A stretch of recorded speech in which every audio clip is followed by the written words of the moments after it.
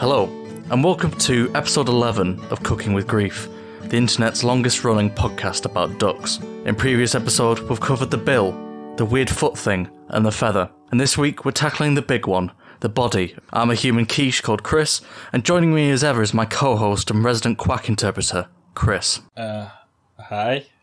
I think I've stumbled into the wrong podcast. Oh, yeah. Sorry, we do the duck one on Thursday. Sorry. Okay, all right. Sorry. So this is Cooking with Grief, the comedy podcast where two friends called Chris talk about two topics each that they've learned about in the week. Is that the one you booked for? Yeah.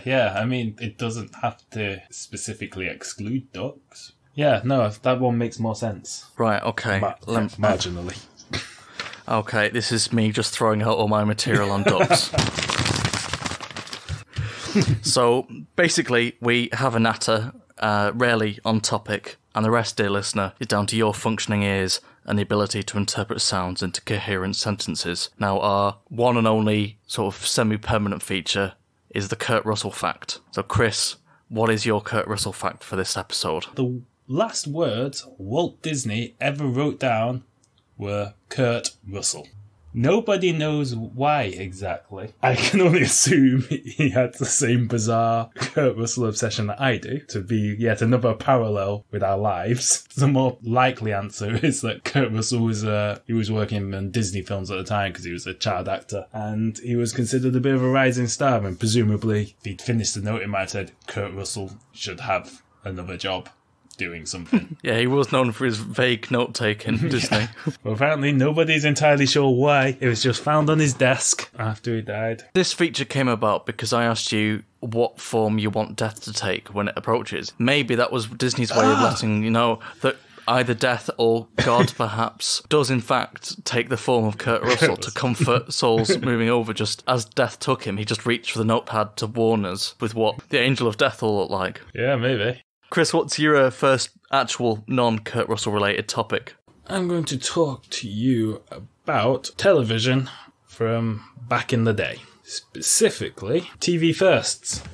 So, can you guess when the first interracial kiss happened on American television? Was it Star Trek? You are correct. Apparently, though, the network didn't actually want to film it. Apparently, it is according to Cracked.com, where I find lots of my useless facts. And gainful employment at times. William Shatner deliberately sabotaged the versions that avoided the kiss by pulling faces in the background to ruin the takes, so that the only one that they could use was, in fact, the take that ends with the kiss. Presumably, he thought it was important to show that sort of watershed moment. Turns out in Britain, we'd done it 10 years earlier, but nice for Americans to eventually do the right thing. Well, it's they had a track record of turning up to things late. It's like the war. Eventually they get there. Oh, I meant the inclusion of the pork pie in a diet. But yeah, also the World War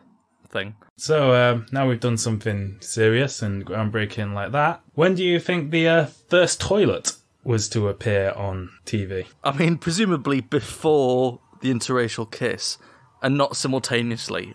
I've not seen it, but did they get off in a bathroom? They did not, as far as I know. 57. TV show called Leave It to Beaver. Only they weren't actually allowed to show the toilet itself. All they could show was the toilet tank. I thought you were going to say the turd floating in That's some dignity. No, they could show was the cistern. They couldn't show the actual toilet. That was too taboo. And it wasn't until 1971 where the first toilet flush was heard on TV. For something that's necessary for every human, I really don't get the sort of tiptoeing around it. It's like, I remember distinctly from my childhood, like my grandparents' house of their generation, like you couldn't have toilet roll on display because you didn't want to assume that you were such a beast as to have to use it. So that you had like subtle coverings, like an actual like cloth that went over the toilet roll, and then like a cover for the one in use. Do you have that in your life at all? Maybe I'm just from a family of depraved freaks then. But yeah, apparently in the Brady Bunch, 6 kids shared a bathroom, but there was no toilet in it because they weren't allowed to show a toilet on TV. So what? You just showed them shitting in the sink. Again, I don't think that's how they got around that particular one.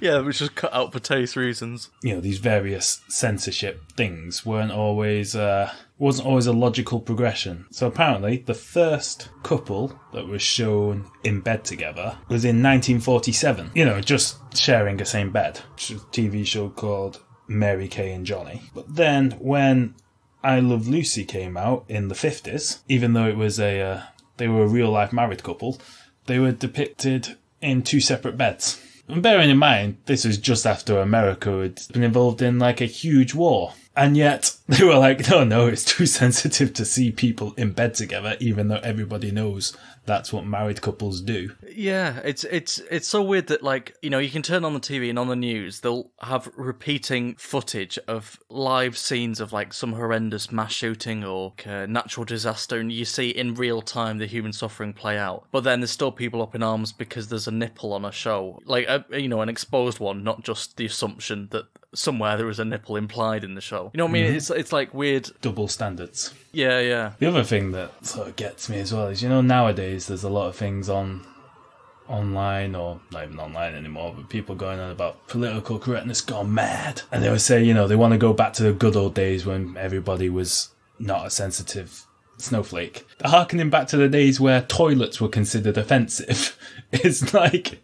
That's like, what days are you hankering after? Unless it's specifically the days you could insult minorities and knew they couldn't really like have any recourse to complain. The whole philosophy behind Make America Great Again, they never really made it clear when was America great, and did it happen to be when white people, you know, straight white men were in charge of 100% of the things instead of the 95% they are now. And they had all the media coverage and all the decision making. And I will say though, the mid to late 90s were probably humanity's peak. I'm gonna nail my colours to the mast on that one. On what basis? Well, you know, Oasis ruled the charts, occasionally battling it out with Blur. You know, the Cold War was over, but Islamic terrorism hadn't really taken the public consciousness, and whilst the IRA were, you know, still about, the Americans didn't care about them, so, you know, they never really counted. You went with Oasis first, but both Liam and Noel Gallagher now have separate bands, constantly in the charts. It's not the same. Mate, just listen to indie radio, they play Oasis all the time. And the Cold War's back, it's just a little more one-sided now, given that America's capitulated. Yeah, that's what I mean. So you were a child in the 90s. Yeah, what? I think that's why I want to go back. You want to be a simpleton then. You don't want the 90s back. You want to care about yo-yos again. Yeah, basically. You want your main focus of the day to be swapping, you know, Pokemon cards for a Pokemon card you didn't already have. Yeah. Yeah, they're just doing it on the phones now. Please don't tell us that we're at that age where we start decrying the younger generations for the same pointless shit we get up to. Well, yeah, I think we are. I think we've always been like that, even when we were that age. We were very cynical 9-year-olds going, this is all futile. But today, a 20-year-old said that I'm not old, and I was like, yes! I'm going to dine on that for the next year. Now, isn't it pathetic? I got asked for ID the other day, and I was like, you know what? I don't even need this official high now. You've made my day. The fact that my battered potato face could pass for something resembling youth. It's not the inclusion of youth slang that makes me feel excluded. It's when words that are comfortably in my vocabulary are seen as ridiculous as, I don't know, our parents saying, hey, that's cool or rad or groovy or nebula or whatever we said as kids. Because it's like the other day I was at work and so these two, like, you know, teenagers. I use the word cool in the sense of like, oh, have you got the right change? Oh, that's cool, thanks. And they're like, huh, cool, huh, that's really cool. Huh. And I was like, What is cool not cool now? Is cool a signifier that I am a pointless corpse? You know, just so far removed. If I'd said, "Oh, that's lit," then they thought I was cool. And then you think, why do you care so much that these 12-year-olds think you're cool or not? You're at your job. You have authority here. They don't think you're cool or not. They think you're lit. Yeah, that's true. Maybe we'll smoke outside and ride our scooters. Yeah. I never had a scooter. No, me neither. That seemed like a relatable thing to say. I lived in the middle of nowhere on a moor until the age of 12. I had no friends. I had no childhood except those imagined in books. Ironically, in a riff about being cool, I had to make up what I thought being cool was. Yeah, scooters, and maybe we could buy some chips. Chris, you're trying to not eat carbs because you had cholesterol. How the hell are you ever going to be cool? You'll never be cool with that attitude. The desire to attain coolness is the most pointless endeavour. I think it's fair to say at school, we were never popular and completely fine with that because we had 2 friends. And it's like, that's enough. And now I have 2 friends. And in order to maintain a friendship, I started a podcast with one of them and occasionally text the other one. What more do you need? What more do you need from life? Yeah, who's making friends past the age of 12? Make your choices early and stick with them. And inevitably, they'll all get married and leave you. I was going to say, but we didn't meet until we were 14. I know, but I was keeping that slot open. Because I grew up on a hill in the middle of nowhere, and then I moved to a place with other people and went, oh, you can actually hang out with people. You can converse with people. We were at some point talking about toilets on TV, and now we're discussing your lack of popularity in high school. Once again, I turned it into a rambling, self-directed therapy session. Where I talk about my problems that no one else needs to hear. All right, okay, to get slightly back on topic, are there any taboos left on television? Well, yeah, but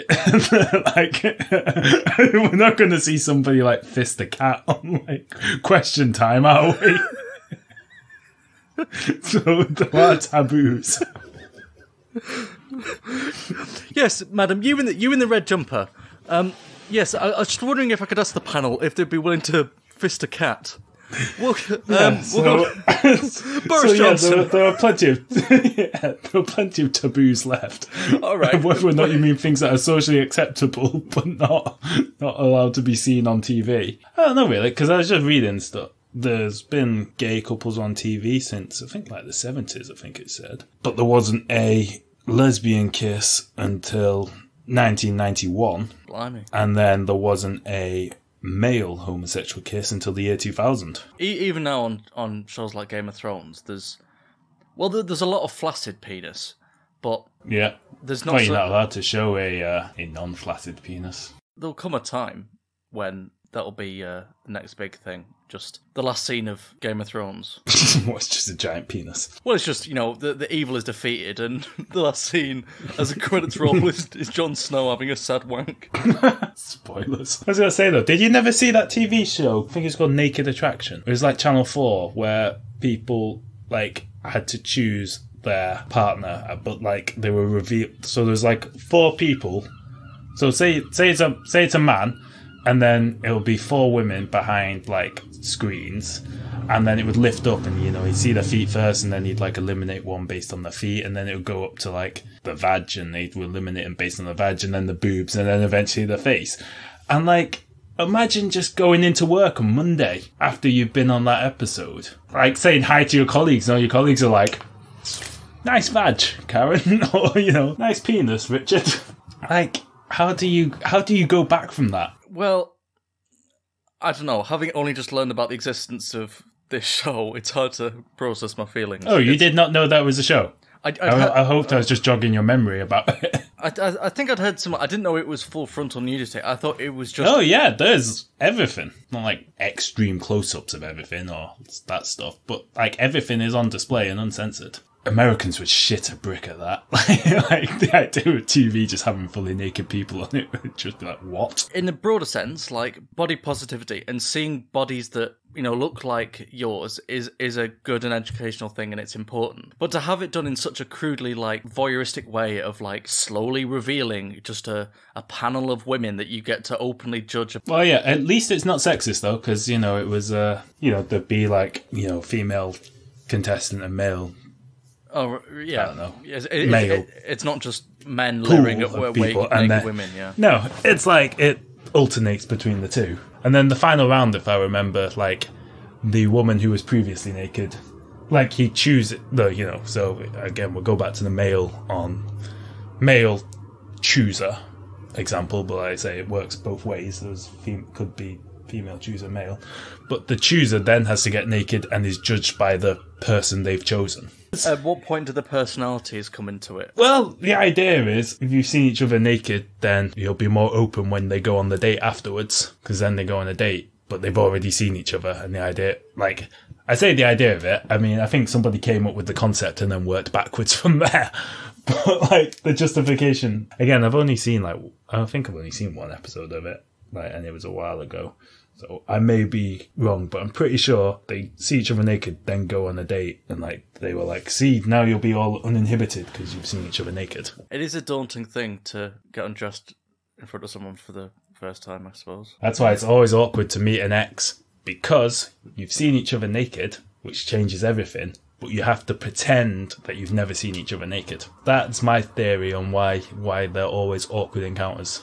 You have to reel it back to a place that it is no longer in. You have to reclothe them in your mind. And the other way around. You have to act as if they don't know your deepest, darkest secrets. I mean, I think you're doing all right if your deepest, darkest secrets are... Unless they're tattooed out long form. You've got... It's like Memento.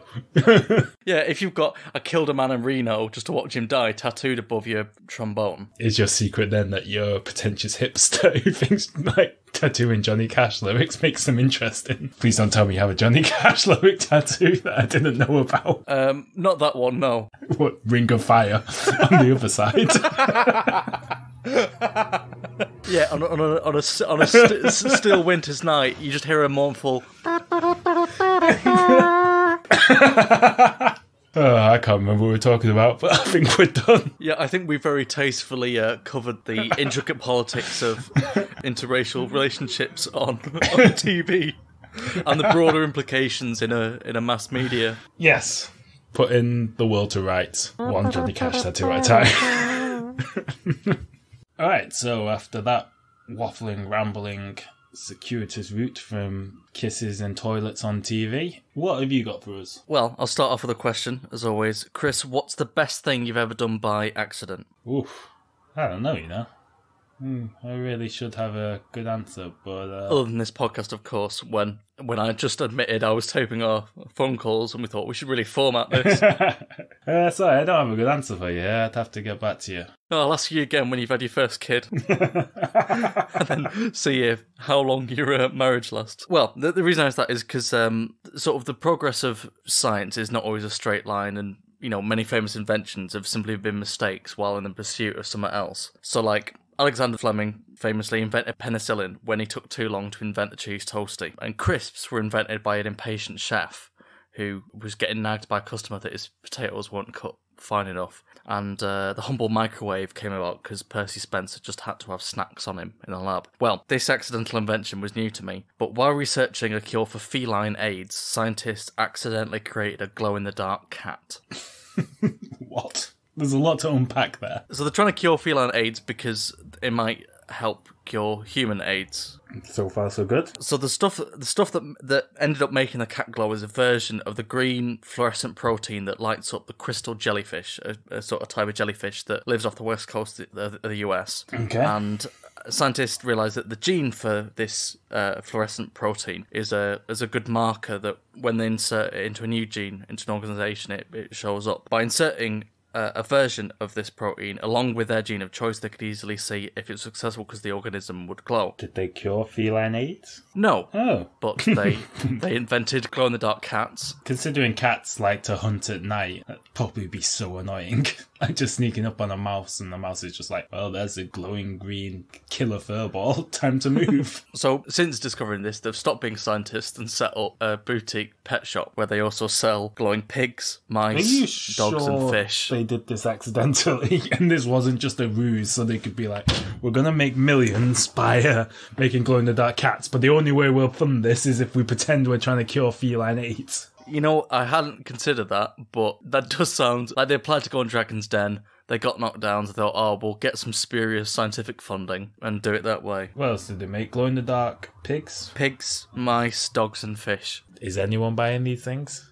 Do you have one? Oh yeah, this is just my way of saying I bought a glow-in-the-dark pig, so now I can have a glow-in-the-dark pig. It struck me as the sort of science that gets glazed over in like the origin stories of a superhero film. Like blah, blah, blah, trying to do something else, accidentally create a glow-in-the-dark superhero, and, you know, they're always light on the science. Yeah. Well, yeah, so maybe close to getting a superhero cat accidentally. Yeah, but would that be a sidekick to Catwoman or a superhero in its own right? Oof, I don't know. And also, because you can't just have a glow in the dark as your power because it's That's not limited. Yeah. Even in like a superhero like team, you're Glow not in the exactly dark, pulling man. your weight. Man who gives away our position. You've got Superman who's pretty much indestructible.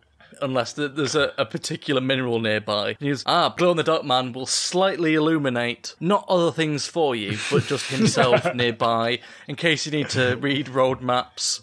You know, if your phone's on low battery and you can't turn the brightness up. That's pretty much got it. Maybe he could, like, stand by a wall to comfort a kid who doesn't like sleeping in the dark, but that has sort of creepy ramifications that a superhero's just watching them. See, the thing you're saying, though, about, like, how, you know, science accidentally inventing stuff, is that's what's always got me about, like, superhero films, especially, like, Spider-Man and stuff, where, like, industrial accident seems to be the number one cause of superpowers, is surely you'd have, like, once you've seen it happen, like, 3 times or so, somebody has been involved in an industrial accident and has gained superpowers. Like, you'd have people just throwing themselves into random things constantly, just being like, I may get atomized, but I may end up being Superman.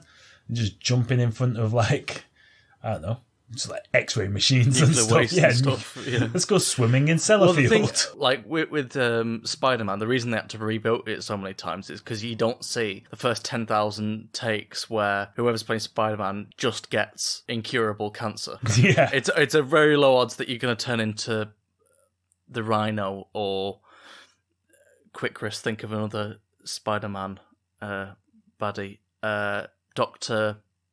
Octopus. Yes. I nearly said Dr. Squid then. I thought, that's not right.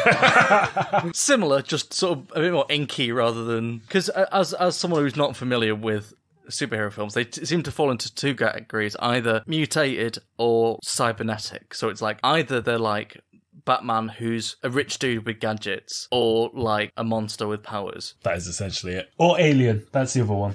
So Dr. Octopus is just like a dude with mechanical arms on his back. Yes. Which is not octopus-like in any way. He doesn't cram into small spaces. He doesn't... Yeah. Doesn't eat a diet consisting mainly of crustaceans. Well, I don't know that. I don't know how deep into the lore it goes. I don't know. Why not call him just like 6 arms? Steve. Oh. To be honest, since he ends up with 8 limbs, he's more of a Spider-Man than Spider-Man. There's a Batman villain called Man-Bat, who is actually, he ends up that with pays mutated... taxes? Yeah, basically, he's a man who ends up, who probably does pay taxes, and he ends up mutating himself with, like, bat DNA, and again, another stupid industrial accident, and becomes a giant, like, 6-foot bat. Do you think that's what Ozzy Osbourne was doing when he ate a live one on stage? You know, apparently he claims that he thought it was rubber.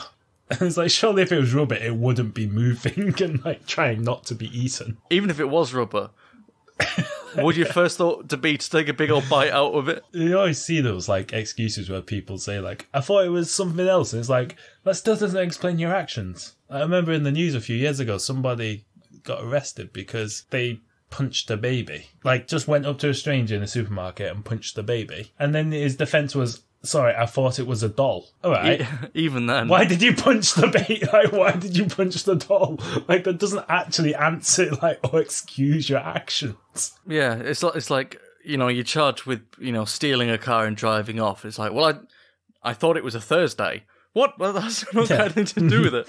It's like, okay, and in their head they're convinced there's some logic there, but like externally everyone's just like, not seeing the link there, but like, buddy.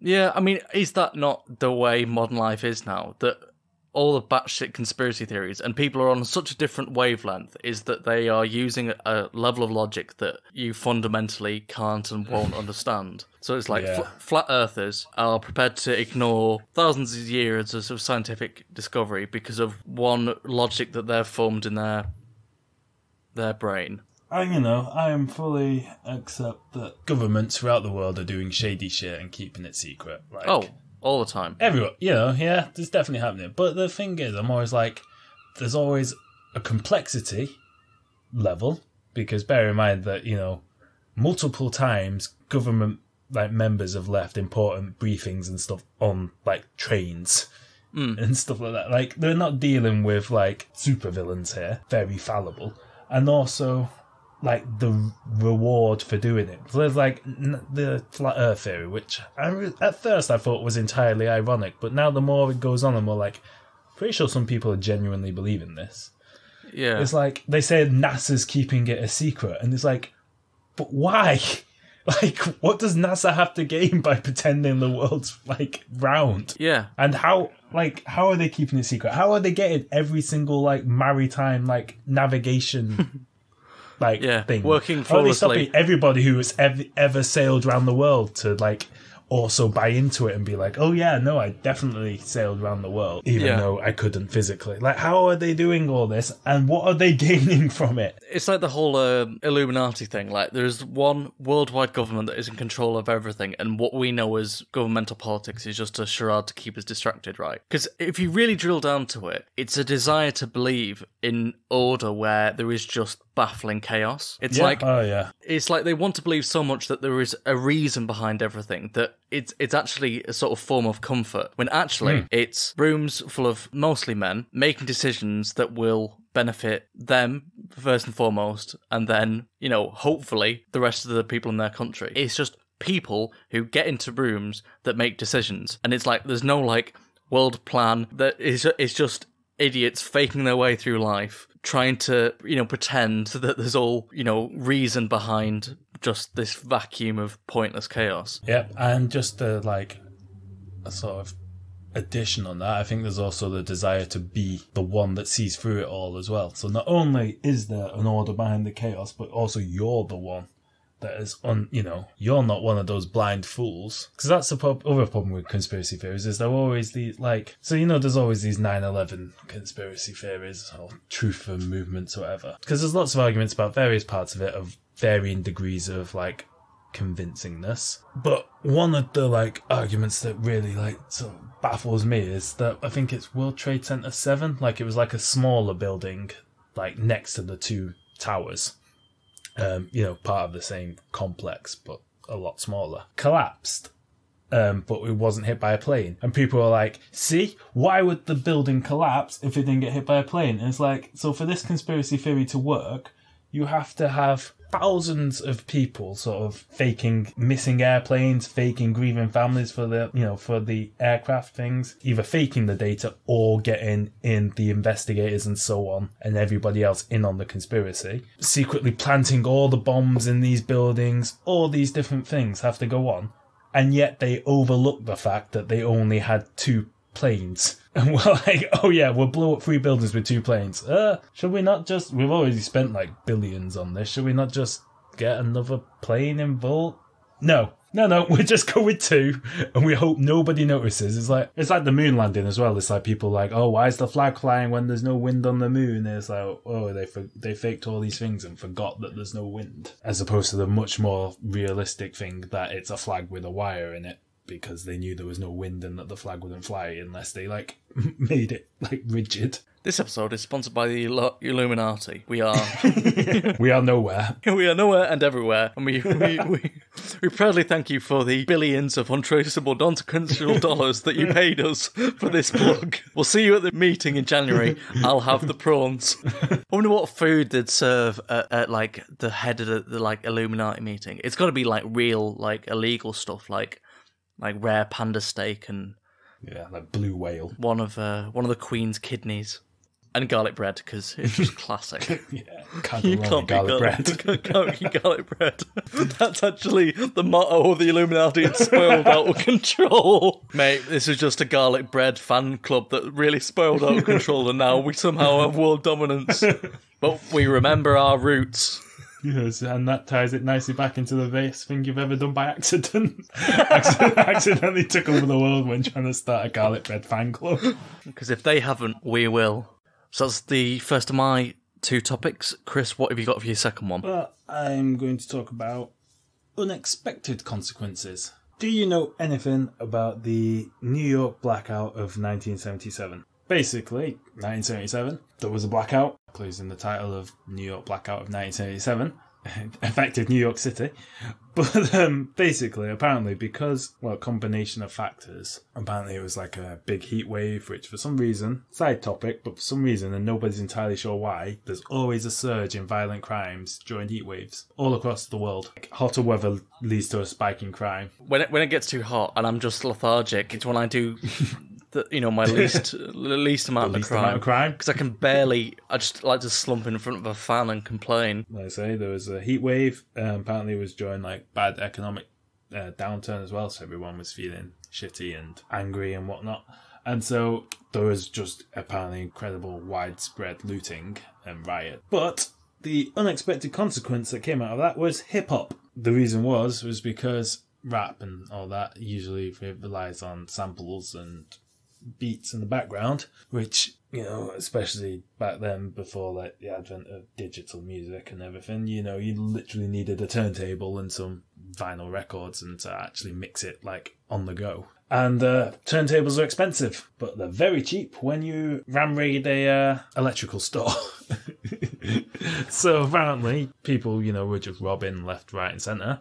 And it basically ended up with a bunch of people who otherwise couldn't have afforded, DJ equipment. Ended up with them and then experimented and mixing it with like the rap that was sort of already happening. And then boom, hip hop. I don't know how music sort of spreads. Like how does a genre just... Like obviously punk seemed to just be like people got instruments and instead of actually like being more classically trained or whatever, they just did what came to them and sort of it all became about the energy. It was a sort of response to the overproduced sort of full-blown virtuoso prog rock of the 70s, yeah. Very few panpipes on punk rock albums. Only bagpipes if you're in the Dropkick Murphys. I guess earlier, even rock and roll generally, it's stolen from black musicians in the South who are doing sort of blues, and it evolves from there. And it's actually, we know how rock and roll started. Marty McFly went back to 1955, played a Chuck Berry song, and then Chuck Berry heard it, and got into an infinite time loop. No. Okay. I thought that was how it happened. It's one leading theory. It's either that or white people stole it, which is a fairly good assumption to be made at any point in history. How did that come about? Oh, white people are wrong-uns. I don't know. The thing with all that stuff, though, is I quite like when music and culture and stuff mixes, and now everything seems to be accused of appropriation. And being used to shut down. I mean, don't get me wrong, there was definitely times when, one culture just takes something and says, this is ours now, fuck you. But now it seems to be an accusation levelled at literally anybody of the wrong race or ethnicity doing something from outside of that niche. It's when people, I've seen occasionally videos go viral or whatever of some people getting angry at a white guy with 5 dreadlocks. And whilst most white people with dreadlocks just look faintly ridiculous, it's just a hairstyle. It doesn't mean anything. And before anybody says it is a cultural thing, I like to point out that it actually spread to Jamaica from India. It was actually Jamaicans culturally appropriating Indian stuff, if you want to be like that. But it's not seen like that. It's just seen as, Jamaica was like a bit of a melting pot, mostly forced melting Yeah. pot, let's be honest. But, That is a very, significant very number generous of, like- way of describing it. A shotgun melting pot. Yeah, but like it genuinely spread because obviously there was a lot of people from Africa, mostly West Africa, taken over as slaves. Obviously, with it being the British Empire, they also shipped people from all over, and there was a significant minority, come over from India. And like one of the traditions and stuff in some parts of India is for them to not cut their hair, and there are places in India where there's people where there are like dreadlocks are common. And then obviously, and that's how it sort of spread to them. Then it spread from Jamaica to other parts of the black diaspora, and then that's all. So a white person also having dreads, besides looking ridiculous, I don't miss. Yeah, I mean, issue, is it? aesthetically, it's an awful choice for most white people. Yeah.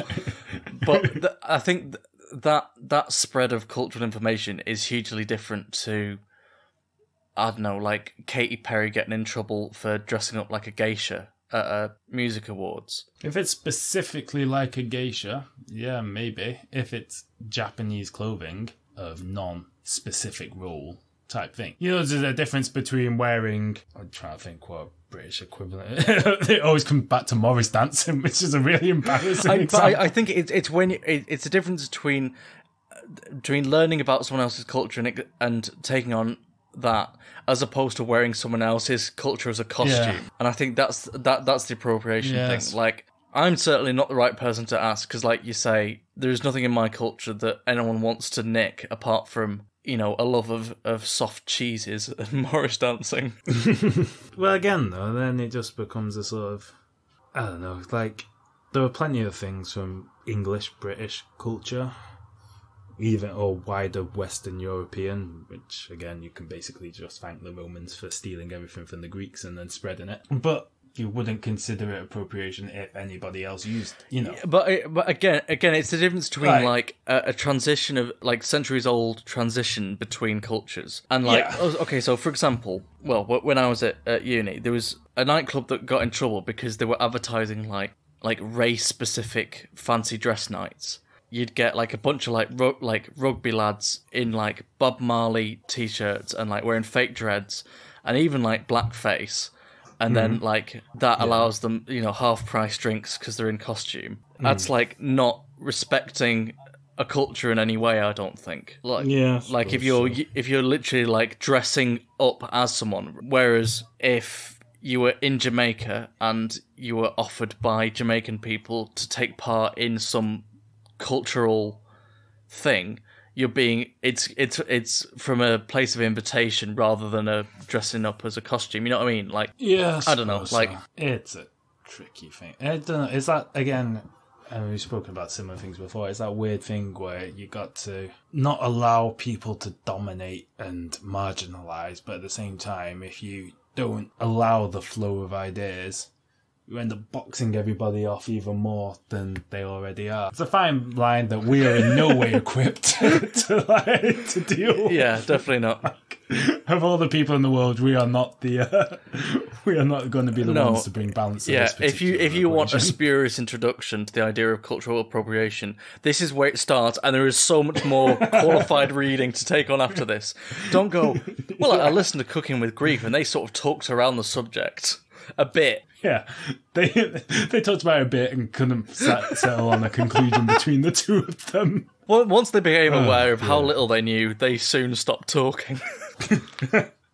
Or they should have, but they're going to keep Yeah, going. yeah.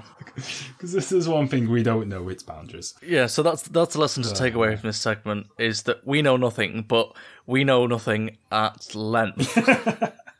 And we know that we know nothing. And yet, do we do anything to fix that? Do we, Buffalo? Yeah, well, to be honest, on that note, I think I might hand the ball over to you now. Okay, I'll... Please take the cultural appropriation ball. So, my next topic is blackface, good or not?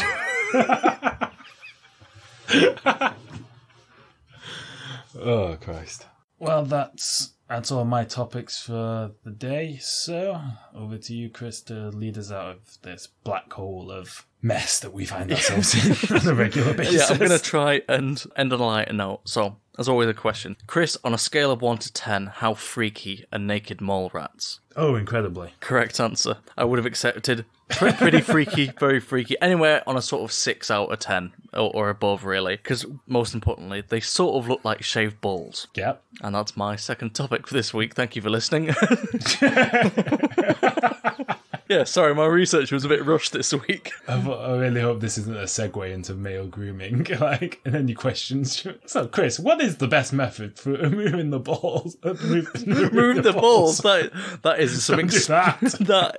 that goes beyond manscaping. That is. Yeah. How do you look like Action Man? Like completely smooth in the never reach. Yeah, it's the segue into the weirdest ad read we'll ever have to do. Well, I like to use Jim's ball razors. No, so my second topic is scientists have discovered that when deprived of oxygen, naked mole rats can switch to a metabolism. So its brain cells burn fructose for energy instead of glucose, which doesn't require fructose can be turned into energy anaerobically. Yeah, so it doesn't require oxygen to be broken down to cellular energy. But I thought that was quite cool, because naked mole rats, aside from being one of the most, a pretty freaky creature, like just freaky looking, they're the only mammal that can essentially pretend to be a plant and live. I suppose it comes in handy because I imagine they spend most of their life underground where there is less oxygen. So they live really deep in the ground and in total darkness, and they live in sort of big groups of up to 100 and just like mill about the place. Mill about, yeah. I was going to say, I wonder how the scientists found this out. Were they just like choking naked mole rats? We're just like, this one's not dead yet. Why? I don't know how to science. How's work today, dear? Yeah, I choked a lot of naked mole rats. I'm leaving you, you psychopath. Were they trying to make glow-in-the-dark mole rats? And it was just like, it's still not working. And so frustrated with the lack of progress, they choked them, and they just said, harder, daddy, and they went, gross. They actually put them in oxygen deprivation tanks. They found... Science is weird. Yeah, we're really just finding issues for anything. If you're looking for a grant, have you ever choked a mole rat? That's a little personal. Buy me a drink first. No, literally. Have you ever... No, so they can survive for 5 hours at oxygen levels so low a human would die in minutes. And another study showed that they can endure 18 minutes of total oxygen deprivation by slipping into a sort of vegetative state where they metabolize fructose instead of glucose. By comparison, mice without oxygen die after about 20 seconds. So you can choke a mouse for less than a minute and finish the job. But the mole rat will keep going for 18 minutes. Yeah, mocking you. Yeah, so today on Cooking with Grief, we've learnt that if you're going to choke a rodent, choke a mouse. It depends what your end goal is. Yeah, I suppose so. Or a mole rat. Do you burn quickly but bright? Go for a mouse. Do you want a more prolonged choking of a rodent? Go for the naked mole rat. And if you have any sort of conscience at all, just do neither. Yeah, that is also an option. Less sciencey. If you have to choke a mammal, go for a human with express prior consent. And don't kill them. Preferably, ideally. I feel like we're quite effective public service announcement here. Do not choke people to death. And only choke them in the first place if they consent. Once again, coming down with the bold stances. I know, we were really tackling the big ones. You know, we didn't definitively settle on any of the big ones around race or cultural appropriation, but we are we are confident in our stance of choking policy. Yeah, the smallest hills to die on with Chris and Chris. In fact, the hills we're rather confident we won't die on is the ones we're prepared to die on. No, I might get a little out of breath, but that's just because it's a hill and not because of the... Not because you're not a naked mole rat. Maybe not in this life or any other life at all. I'm fairly confident in coming down on the side of reincarnation not being a thing. Ooh, controversial. For us, maybe, but in the grand scheme of things, whenever there's a report like this or a study, then the question is, well, how come they can choke a mole rat for 20 minutes, but they can't cure the common cold? Well, what the end research is to find ways of Curing feline AIDS. yeah, is to make glow in the dark cats not glow in the dark anymore. It's things like humans don't do well at oxygen deprivation at all, and that's why we suffer strokes and stuff after just like so easily with oxygen deprivation. So it's working out why mole rats can do this, and is there any way that can apply to humans? Because that's what science is for: is can we keep ourselves alive for longer and continue to eat cheeseburgers at quite a frightening rate? The main solution maybe exercise and eat healthier and don't drink or smoke that much. Not at all. No, I think doctors tend to say don't smoke at all these days, at least. Yeah, not back in the day where they prescribe you a pack of cigarettes for anxiety or asthma. Yeah. See, that was my problem, because although I've quit now, I did go and see a doctor, but he was, he'd been practicing since the 50s and hadn't updated all his thing. Prescribed me a pack of cigarettes and I got hooked. That was it. And my asthma just got worse. But you looked cooler.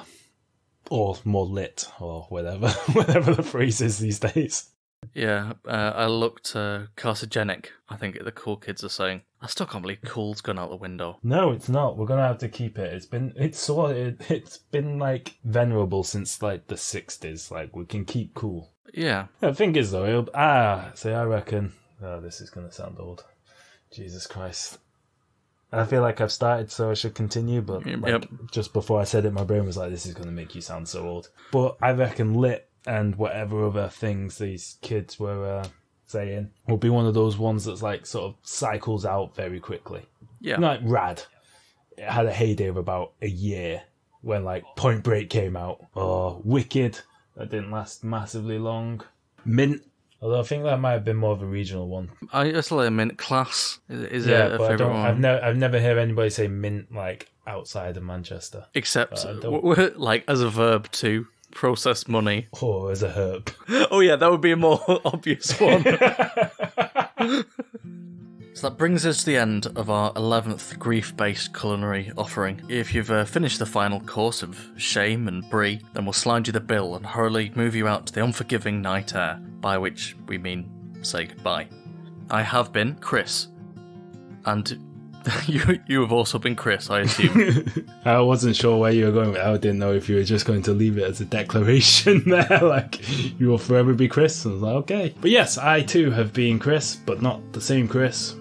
We have different voices. And other things as well. It's mostly the voice. It's not just one. Well, as far as our listeners are aware, like that, so it could just be putting on different voices. One schizophrenic person talking over themselves in different personalities. Yes. Well, if you've enjoyed either one of us or both of us, whoever we may be or are, hopefully you join us again next time for the latest bullshit Audible offerings. So goodbye and off you pop. Goodbye. Once again, we have nailed the succinct outro with a catchy tagline that is instantly recognisable. I tried off you pop, but I don't know, it sounds quite dismissive. Toodle pip. Toodle pip. Cheerio. Hey, Jinx. Yeah, see you later. Thank you for listening to this episode of Cooking with Grief. If you enjoyed it, please make sure to recommend it to a friend. If you'd like to get in touch with us, you can email cookingwithgrief@gmail.com or follow us on Twitter. That's @cookingwithgrief. If you'd like to hear more episodes, then please subscribe wherever you listen to your podcasts. And if you've got the time, then it'd be great if you could leave us a review on iTunes. Thank you.